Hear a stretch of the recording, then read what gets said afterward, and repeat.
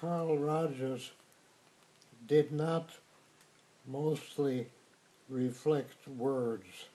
He didn't mostly say back what the client said. He mostly said what he, Carl Rogers, felt that she felt.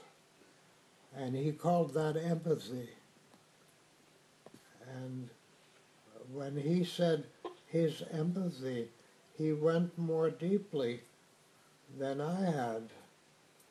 And I think it's important because in the years since Carl Rogers, there's been a lot of talk about saying back, as if the point is to say the words back. And I'm quite sure that that's not what he did. He stated his own feeling of what the client felt. And I just want to underline that what you were learning from the client's response to what you said, that it didn't, that Carl Rogers' response did something, carried it forward. Okay, yes, that's right. And these days, when I respond with my empathy or with what I feel the client is meaning, I always invite the client to correct me. I say something like, what more would you say, or how would you put it differently, or what do you say to that? Is that right? I always say, is that right? And typically the client says more. They don't just say yes. They say, well, more like this, or more like that, or a little more like this, and they correct me.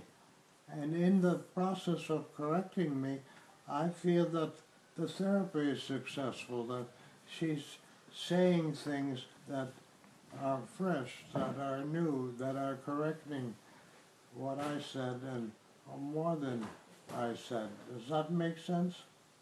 Absolutely, because then they have to go inside to see what more. Yes, that's right. And to see what's more is not words. The person-centered group knows everything that I have to say, but I feel that person-centered group doesn't know that they know it.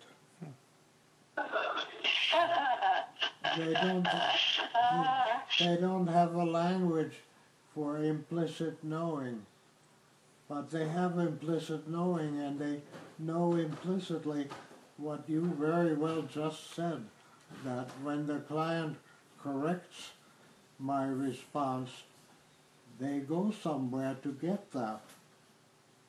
So they know it implicitly, but you would like it to be even more. I would like them to know that they know it implicitly.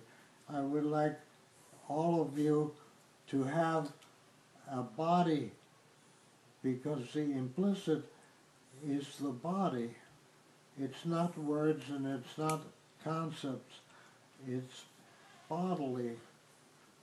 That they, when they go inside to see more how it's like, they are in the body. It's only from the body that it comes from. And so I feel usually successful when I invite her to correct me, and she does correct me. She says, more like this or more like that. Where does she get that? It has to be from the body. But I would